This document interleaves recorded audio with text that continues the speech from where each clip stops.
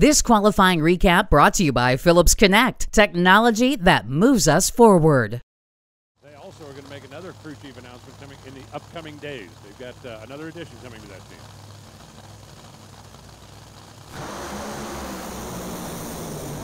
Going out for Austin early, and they shut it off. Shut Clay off as well.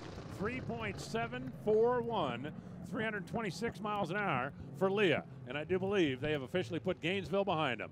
Leah goes to the top with that code-free associates machine at 3.741. I was super stoked. We made 2 full pulls in a row, and for it to hold. So actually, with the scoreboards being much farther past than our finish line, sometimes you can see what you run, and I wasn't able to see, but I knew that it was better than our 76 from before.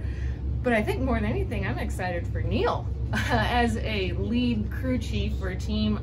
His first year doing that, and now it's our 4th race.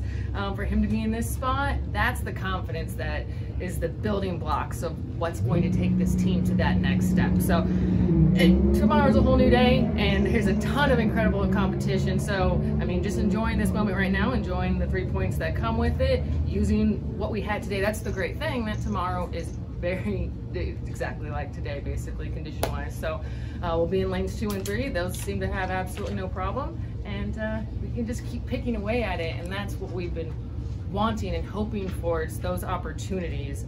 And it all kind of started from testing in Indy that we did last week.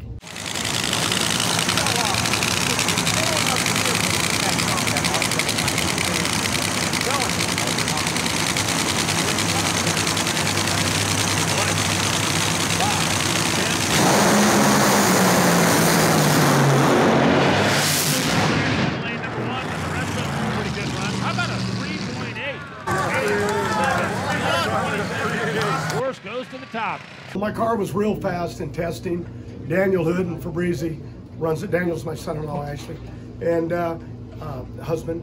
But ran a string of 80s at testing in Phoenix, but I got to Pomona and we were off the game. Couldn't get back.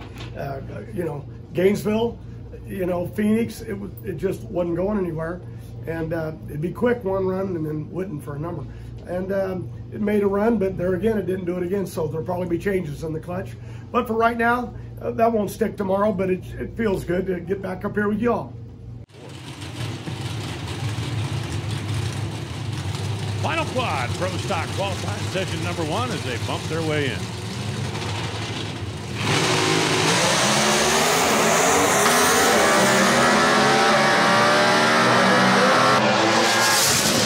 How about this? 667, 668, and Aaron Stanfield at 6.642, 206.42 goes to the top.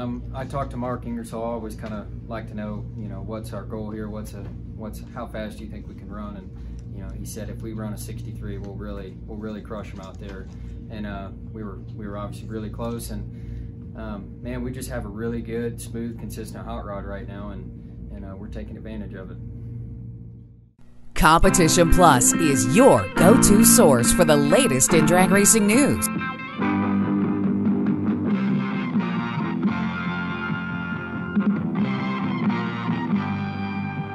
For over 20 years, CompetitionPlus.com has provided news you can trust, thoroughly researched and delivered as quick and fast as it can be uploaded. Whether it's nitro or stock, drag radial or pro modified, our writers are trained to bring you the inside story time and time again. We have it all, from in-depth news articles to the latest in high-performance products to the scuttlebutt making its way around the pits. Original video content from the stars in drag racing also makes CompetitionPlus.com the ultimate one-stop shop for die-hard drag racing fans. Don't make CompetitionPlus.com your only stop on the information superhighway. Make it your first. For news you can trust and have trusted for 20 years, visit CompetitionPlus.com. Be sure to download our mobile app. It's a free download on the Apple Store and Google Play.